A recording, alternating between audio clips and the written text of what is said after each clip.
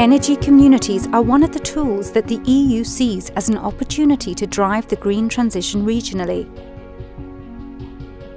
Local energy communities involve citizens and public and private actors who both produce, sell and consume sustainable energy.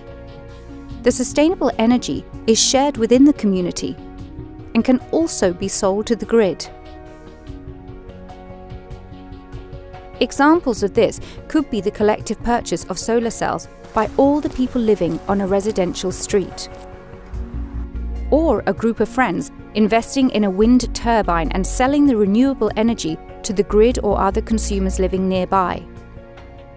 Think of it as an association.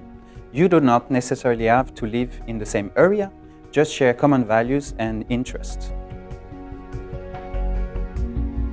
Energy communities are a disruptive market construction that allows citizens to change the way they consume, produce, sell and store renewable energy. In order for communities to be able to trade energy, you need digital system for counting, negotiation and communication. So you were telling me about preferences. At the Technical University of Denmark, we work to define market mechanisms and algorithms that can be a tool to match preferences. For example, a consumer preference could be, I want to pay 3 kroner for 1 kilowatt-hour of locally produced wind energy and 1.5 kroner for 1 kilowatt-hour of electricity from the grid, wherever it comes from. Similarly, sellers can have such preferences.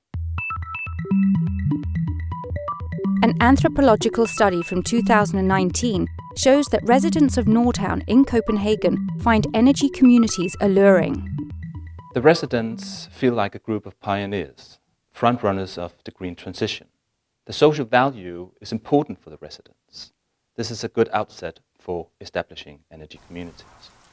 However, they are unsure about how to organize, administrate and operate the technical systems. They suggest that an independent actor, together with the citizens, should be responsible for establishing and operating the energy community.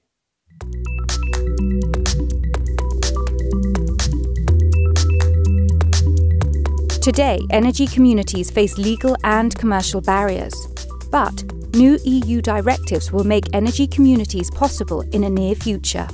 The Nordic countries want to be leaders in the green transition. To reach that position, we Nordic countries must choose an ambitious approach to energy communities. Remove the legal barriers, no bureaucratic procedures and fair tariffs.